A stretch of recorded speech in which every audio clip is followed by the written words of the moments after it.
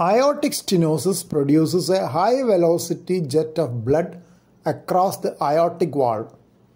This high velocity jet can be imaged well only by continuous wave Doppler imaging, as it will be well above the aliasing velocity for pulse Doppler.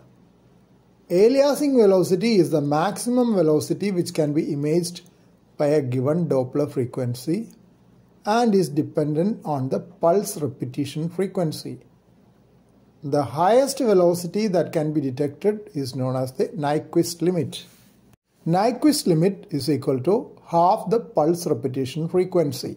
The small figure above shows the line of the CW Doppler cursor passing through the aortic valve. The lower portion shows the tongue-shaped Doppler signal due to systolic flow in the aorta just beyond the aortic valve.